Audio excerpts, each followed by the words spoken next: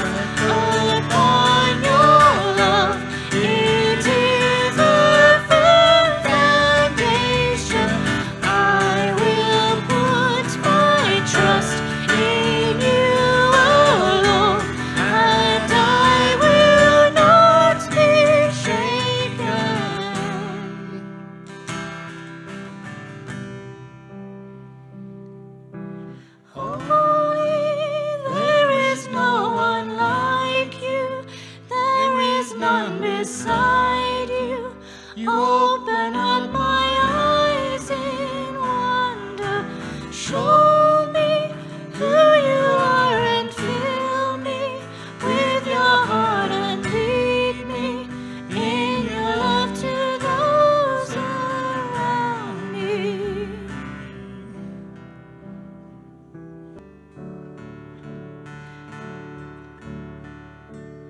We bow down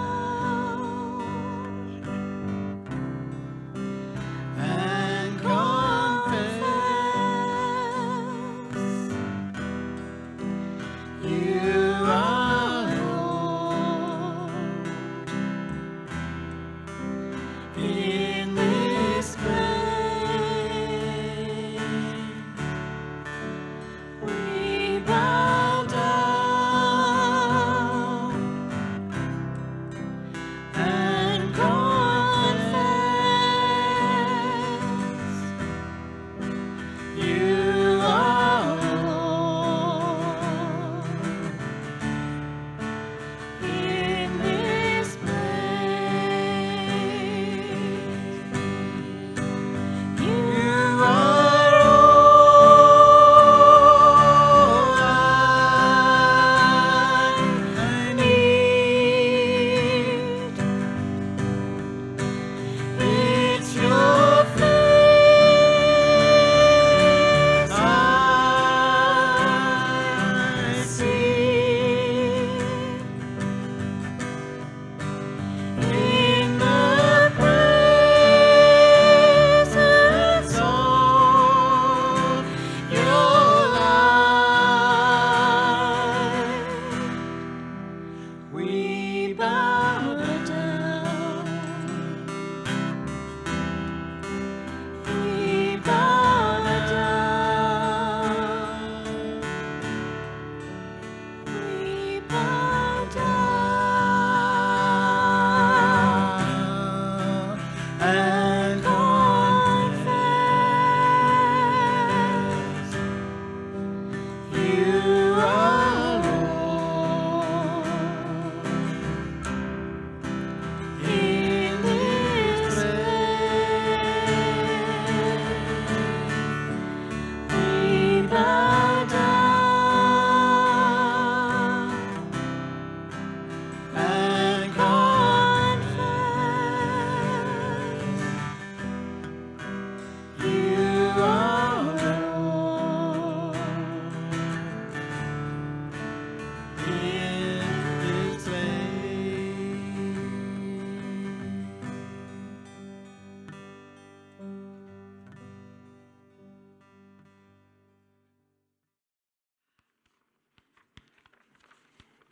The first reading are some verses from Romans chapter 7, beginning at verse 15. I do not understand what I do. For what I want to do, I do not do, but what I hate, I do. I have the desire to do what is good, but I cannot carry it out. For I do not do the good I want to do, but the evil I do not want to do. This I keep on doing. In my inner being, I delight in God's law, but I see another law at work in me, waging war against the law of my mind and making me a prisoner of the law of sin at work within me. What a wretched man I am! Who will rescue me from this body that is subject to death? Thanks be to God, who delivers me through Jesus Christ our Lord. The second reading is from Galatians chapter 5, verses 13 to 25. You, my brothers and sisters, were called to be free, but do not use your freedom to indulge the flesh. So I say, walk by the Spirit, and you will not gratify the desires of the flesh. For the flesh desires what is contrary to the Spirit, and the Spirit what is contrary to the flesh. They are in conflict with each other, so that you are not to do whatever you want. The acts of the flesh are obvious: sexual immorality, impurity and debauchery, idolatry and witchcraft, hatred, discord, jealousy, fits of rage, selfish ambition, dissensions, factions and envy, drunkenness, orgies, and the like. I warn you, as I did before, that those who live like this will not inherit the kingdom of God. But the fruit of the Spirit is love, joy, peace, forbearance, kindness, goodness, faithfulness, gentleness, and self-control. Against such things there is no law. Those who belong to Christ Jesus have crucified the flesh with its passions and desires. Since we live by the Spirit, let us keep in step with the Spirit. Amen. So, do you recognise that? Those of you who have seen Louis Giglio's Indescribable may remember that photograph there, and you'll remember that it's actually a photograph of planet Earth. That's it, in case you didn't recognise it immediately. The story behind this photograph is that on the 14th of February 1990, Voyager 1 was just about to leave our solar system, and it was asked by the scientists at NASA to turn around and take a photograph of the solar system before it left. And so this is Earth from 3.7 billion miles away, and it makes us feel incredibly small, doesn't it? In one way, it makes us feel incredibly small, but in another way, it makes us feel incredibly privileged, because the God of this whole universe, who created 100 billion galaxies in our universe, is actually interested in us. And I love what it says in Psalm 113 there. It says, the Lord is exalted over the nations. Who is like the Lord our God, who the one who sits enthroned on high. He stoops down to look at the heavens and the earth. He raises the poor from the dust and lifts the needy from the ash heap. He seats them with princes. He's so interested in us. Isn't that incredible? This huge God is interested and wants to lift us out of the dust heap and seat us with princes.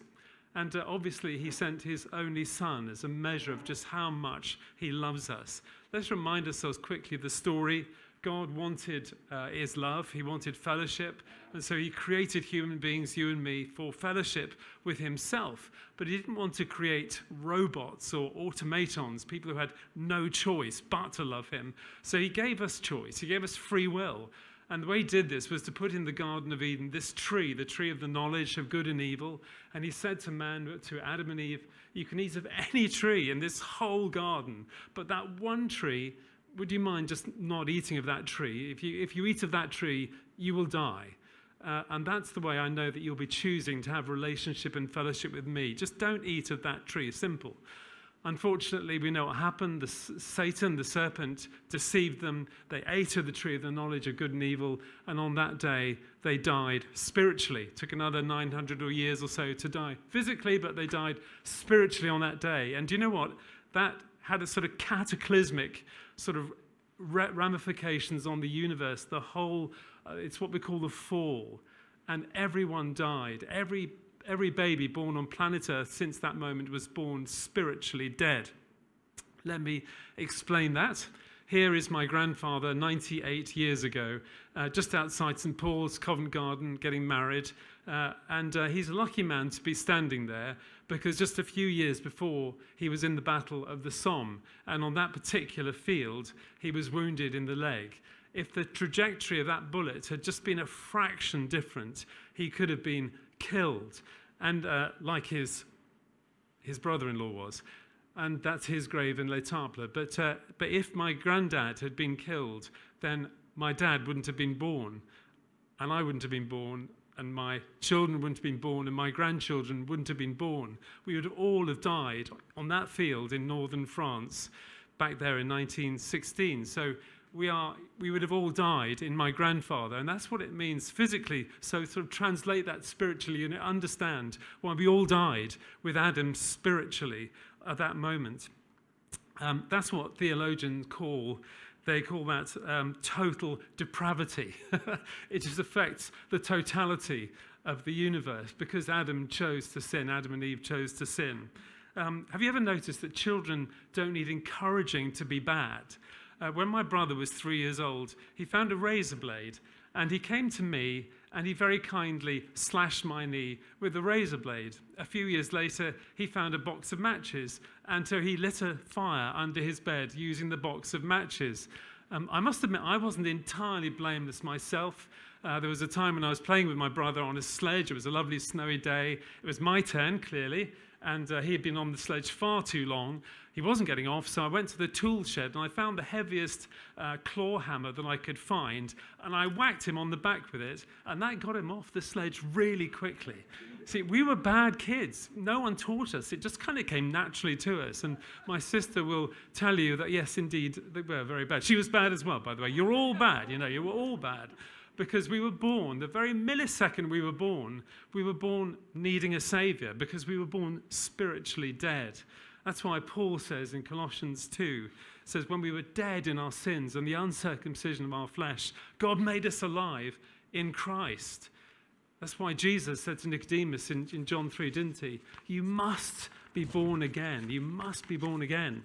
And you may say, yes, I remember that day when I was born again. I was saved, and now I'm destined for heaven. And I would agree with you. You were saved. You are destined for heaven. But I'm not sure, actually, about that word saved fully, because actually it's a bit of a yes and a no. Because yes, you were saved in one sense, in your spirit, but in your soul, you really have got a lot of salvation that yet needs to be done. So let me just explain that. We are a tripartite beings, a bit like God, Father, Son, and the Holy Spirit. We also have a spirit, we have a soul, and we have a body. We're tripartite. Our soul is our mind, our will, and our emotions. And our spirits are saved. And love this in Hebrews 10:10. We have been made holy. Paul says in Ephesians 2, doesn't he? God has raised us up with Christ and seated us in heavenly places. We are eternally secure in that sense. We're saved. Our spirits are safe. But this writer to the Hebrews, just 4 verses later, seems to have a change of heart and talks about those who are being made holy. Why is he suddenly changing from have been to are being? Because he's changed his focus to talk about from the spirit to the soul. We are being made holy. And that's why Paul says in Philippians that we need to work out our salvation with fear and trembling, because we're working out on the coalface of our mind, our will, and our emotions, our salvation. And it'll take a lifetime. I don't think we'll ever get there, actually, until we see Jesus. 1 John 3:2, when Christ appears, we shall be like him, for we shall see him as he is. It's a lifetime's work. And then, of course, our bodies will be saved at the resurrection of the dead. 1 Corinthians 15, our bodies will be raised to live forever. But it's the salvation of our souls that freedom in Christ is all about. And it's a process that we call sanctification, being made like Christ. If you like, becoming more transparent, so that what's actually going on in us, in our spirit, becomes more actually transparent and more visible to people. Which is one way of putting it, isn't it? But it does take a lifetime. Why is it important? Firstly, for our joy. If you remember, our soul is where our emotions are. So as we become more sanctified, our emotions will be more filled with joy. Psalm 16, verse 11 says that, you make known to me the path of life. You will fill me with joy in your presence, with eternal pleasures at your right hand. I love what Peter says, 1 Peter 5. He actually says, though you've not seen him, you love him. Though you do not see him now, you believe in him and are filled with an inexpressible and glorious joy, because you are receiving the end result of your faith, the salvation of your souls. So this joy, this inexpressible and glorious joy, is linked with us becoming more and more sanctified in our souls. So that's a real incentive, isn't it, to press into sanctification, because we want more joy in our lives. And you sometimes meet these old saints, don't you, who are sort of 80, 90 years old, and they're maybe physically a bit crumbly, but actually in their souls they're joyful, because they become more and more like Christ, and it just shines through them. I'm sure we all have met people like that, who we just think the love of Christ and the joy of Jesus is on these people. Secondly, though, we need to be sanctified for the world. St. Francis of Assisi said this: sanctify yourself and you'll sanctify society. Because spiritual salvation is invisible, but actually the salvation of our souls is visible to other people around us. We have influence. Sociologists tell us, don't they, that even the most introverted person will influence 10,000 people during the course of their lifetime. We have influence. We're all leaders in that sense. And this is something lovely that Blaise Pascal said. The serene beauty of a holy life is the most powerful influence in the world next to the power of God. So as we allow God to sanctify our souls, we have this influence which draws people to God. That's why Jesus said, the Great Commission, go into all the world and make disciples. He didn't say make converts. Making converts is great. Get their spirits saved, get them to heaven, but actually make disciples of them. Teach them to obey everything I've commanded you, and you'll see a salvation of their souls. You'll see them being sanctified and changed in their minds and their wills and their emotions. So it's a battle, and it takes tremendous effort. And we have to battle against the world, the flesh, and the devil. And this is where Freedom in Christ comes in. Last week, Dave was talking very well, brilliantly about our battle against the world. If you remember, he talked about our battle with this tendency to acquisition, to sexual promiscuity, this need for celebrity status. And brilliant discussion about the world. We're now going on to the flesh. So I want to, like Dave, give you 3 words: habits, household, and holiness. So, habits. I like the saying, be careful of your thoughts, for your thoughts become your words. Be careful of your words, for your words become your actions. Be careful of your actions become your habits. Be careful of your habits become your character. Be careful of your character becomes your destiny. So it starts with the thought life. How can we guard our thoughts? Well, we have to guard our input. Frankly, binge-watching Netflix or soaps, or we have to be careful of the people that we're mixing with. We have to guard our hearts. Proverbs 4:23, guard your heart with all diligence, for out of it flow the issues of life. So we have to just be people who watch what actually goes into our thoughts. Our brain is like a brilliant computer. We have to be careful how we program this computer that we've been given of our brains, our hearts, if you like, who we are. We've got to be careful. What goes in will come out. Secondly, our words. Jesus said, out of the overflow of the heart, the mouth speaks. So let's try and get into our lives as much of the Word of God, the truth, as we can, by regular Bible reading, by listening to teaching tapes, by reading biographies and autobiographies. That's a fantastic way of being inspired.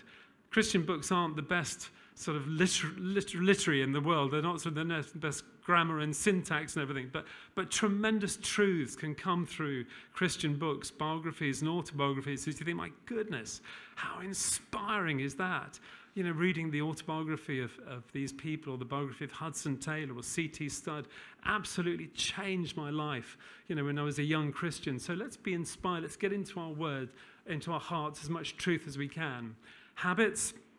Aristotle, we are what we do repeatedly. We are what we do repeatedly. Therefore, excellence is a habit.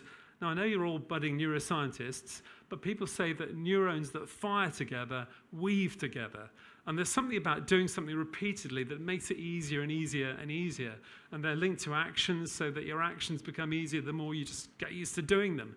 It's a bit like taking a machete and hacking your way through a jungle. It's really, really tough the first time. But the second time, it's a bit easier.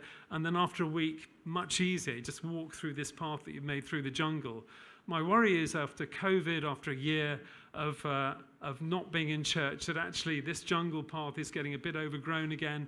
We need to get out of machetes and start clearing the path again. Get these habits going again. But we need to develop these habits. Habits of coming to church, coming to Connect Group, of actually, these wonderful habits, godly habits of prayer and worship. So these things are important. Your habits become your character. Character is a Greek word that actually means it's a stamping tool. It's something that engraves. It's the distinctive mark that you leave on the world. It's what your legacy will be for the generations after you. It's how people talk about you when they're not with you. That's your character. It's your stamping tool, your distinctive mark. Have you got into the habit of worrying? Have you got in the habit of anxiety? Have you got into the habit of just speaking negatively? Have you got into the habit of angry words? Have you got into the habit of just temper, losing your temper? See, these things can all be habits. There are two things that can be said of changing our habits, the two heresies. One is that change is easy, and the other one is that change is impossible. Change is easy, it's not. Actually, it's often through suffering that our character gets changed. It's in that crucible of suffering that God will bring out the gold of our lives, will purify the gold in the crucible of suffering. It's said, isn't it, that God is more interested in your character than in your happiness. And some people just go through a lot of suffering because that is what God is drawing out of their lives. Incredible gold, really pure things. So we're never promised not to have suffering in our lives, but we are promised that God will draw out of us beautiful character that will really give him glory. And the second thing is that change is impossible. You may say, I can't help the way that I feel. That's who I am. But actually, no, you can help the way that you feel. If you remember that hierarchy of spirit, soul, and body, the spirit is you. That's you. Your soul is just what you have. It's your emotions, your mind, and your will. It's not you. That's just what you have. Your body is where you live. But actually, you can take control of your emotions, your mind, and your will. You can take yourself by the ear, and you can say, do this, like David did. Often, he would say, be lifted up, O my soul. Or he would say in Psalm 103, bless the Lord, O my soul, and forget not all his benefits. This was the spirit of David speaking firmly to his emotions and his mind and his will. So we have authority. There's a hierarchy here. We can grab ourselves by the ear and jolly well tell ourselves, be lifted up. There's no need for you to be feeling so down. And that we can take control even of the most ingrained strongholds of our thinking. A man called Ed Silvoso, who's an Argentinian evangelist, said this: a spiritual stronghold, I love this, is a mindset impregnated with hopelessness that causes us to accept as unchangeable something that we know is contrary to the will of God. Isn't that fantastic? What an incredible definition. And you know what Scripture says? It says the weapons of our warfare have divine power to demolish strongholds. I love that. We demolish arguments and every pretension that sets itself up against the knowledge of God. We take captive every thought to the obedience of Christ. So these strongholds can come down, and they come down through developing these habits of getting into the word, of prayer, fellowship, of worship. All these things can bring these strongholds in our character down. Next word is household. And these get much quicker. Household, Galatians talks about the household of faith, and Paul in Ephesians talks about us being members of God's household. It's fellowship that we're talking about. Now, John Tyson, who's an Australian pastor, said this: I'm basically convinced that without a shared rule of life based on tangible practices, discipleship won't happen in a Western context. Radical individualism and consumerism are simply too overwhelming as seductive forces for individual Christians to resist. Isn't that an incredible saying? I think that's so profound. Radical individualism. We live in a culture which reduces life to one, me. It's my rights that matter. It's my desires that matter. That is what our culture yells at us. How are we going to escape from the radical influence of that? By being in fellowship, by being committed. And it is a matter of being committed. Dora prayed for cell group leaders, for small group leaders earlier. I was just so blessed by that, Dora. Thank you. Because it's tough being a small group leader. And I know what happens. You spend hours preparing for your small group. You spend time in prayer preparing for your small group. You get excited. You advertise and remind people on social media. You prepare the venue, and then they don't turn up. And you keep smiling. And you sort of pretend that you're really happy inside. But actually inside you're getting pretty discouraged. And that discouragement can lead to burnout. And burnout of ministry can lead to burnout of a church. But if you are a small group leader, can I just say, don't let defeats defeat you. Don't let defeat defeat you. Find your joy in God, because he loves you and he's watching you. Habakkuk 3:17, though the fig tree doesn't bud, though the grapes on the vine, there's no grapes on the vine, and the olive crop fails, the fields produce no food, no sheep in the pen and no cattle in stalls, yet I will exult in the Lord. I will rejoice in my salvation. We can find joy in God even when we're not finding it through what we're doing. But as for the rest of us, I know that we all have families, commitments, we have work commitments, we have extended families, and we have got many reasons why we simply can't make our groups. But just let them know, would you? Just apologize, just say, I'm really sorry, but, whatever. Because sometimes it's just that something more advantageous to me comes up, and I just don't go because it's to my advantage to do this other thing. Well, actually, Psalm 15 says, Lord, who may dwell in your sacred tent, or who may live on your holy mountain? The one who keeps an oath even when it hurts and does not change their mind. Sorry, this is a prior engagement. It's on my calendar. And I'm sorry, I'd love to go to that party, but I've got a prior engagement here. And it's something that I actually have to honor God with. So let's be people who really are loyal. It's not something that the world thinks much of, but the Lord values loyalty in that way. Why is it important to be committed? Because we want to be accountable. And I don't know if you know that expression, knocking the rough edges off. That is actually a biblical word, knocking the rough edges off. It's diatriben. It's in Greek, and it means rubbing against or rubbing away. John 3:22, after this, Jesus and his disciples went out into the Judean countryside where he diatriben. He knocked the rough edges off them. And that's what happens when we're in disciple, we're being accountable to one another. We get the rough edges knocked off us. That's how we become rounded characters. So it's important. Chloe and I were on the School of Leadership the other week, came across this Johari's window, which was fascinating. Each of us has open areas of our lives that we know about, everyone knows about, very open. Then we have hidden areas where it's actually my secret. You don't know a thing about this, but I do.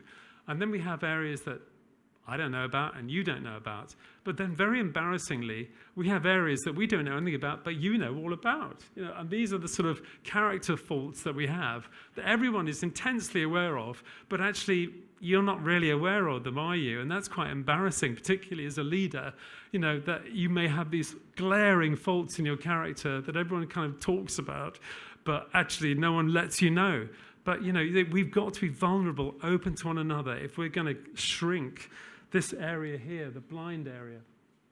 So let's be people who get the blind area shrunk by being vulnerable, by being open to one another as we walk in the light, 1 John 1:7. As he in the light, we have fellowship, and the blood of Jesus purifies us from all sin. And the consequences of this body as it grows.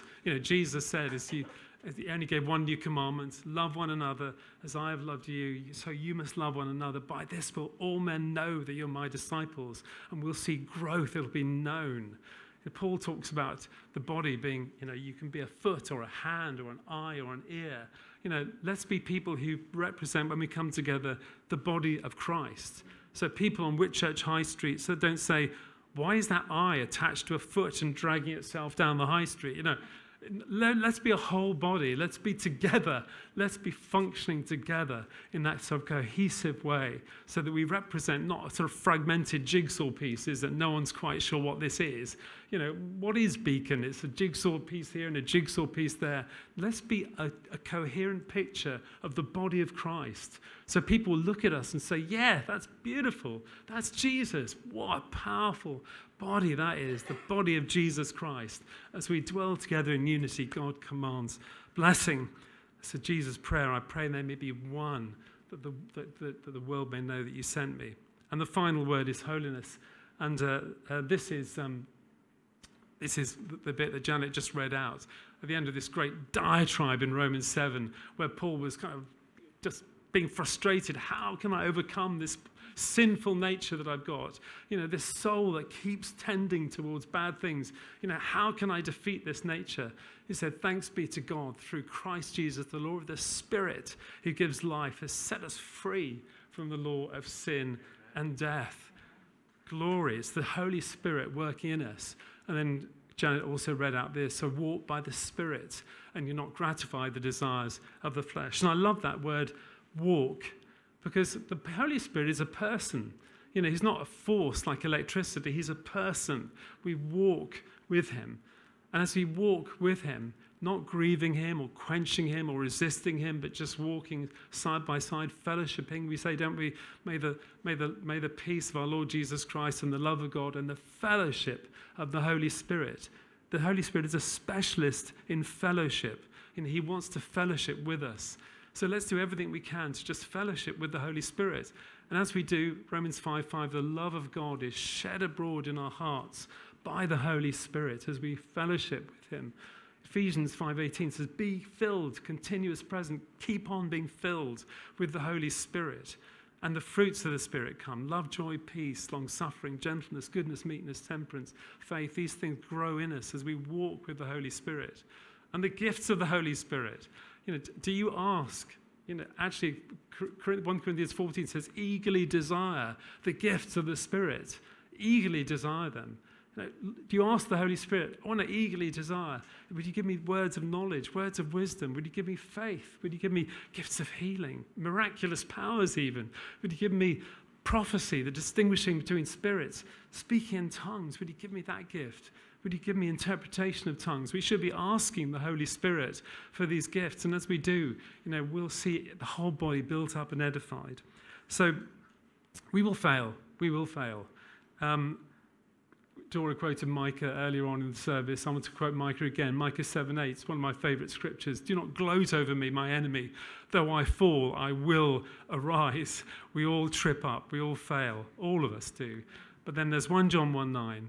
If you confess your sins, he's faithful and just to forgive us our sins and cleanse us from all unrighteousness. Just 1 John 1:9 it. You know, and he will just just confess 1 or 2 sins that you can think about, and the whole lot gets deleted. If you confess your sins, he's faithful and just to forgive us our sins and cleanse us from all unrighteousness. Like he presses the reset button and all of your unrighteousness gets deleted if you just confess the sins that you can remember. So let's be people who keep clean, keep in fellowship, keep filled with the Holy Spirit, and be, as we have habits, as we keep in the household of faith, and as we walk with the Holy Spirit, we'll overcome the flesh. I wanted to finish with this picture of planet Earth again. And I just wanted to finish with this one verse from John the Baptist. He must grow greater. How is that possible? But I must grow less. I think what it's saying here is our revelation of who God is. This God who stands outside of time, above the universe. He has to stoop down to look at the universe, the 100 billion galaxies. He has to stoop down to look at them. He's inside us. He's living inside of us, and he's intensely interested in everything that goes on. So let him grow greater in our understanding, our revelation of who he is, and let me grow less. I just want to become more transparent for you, Lord Jesus.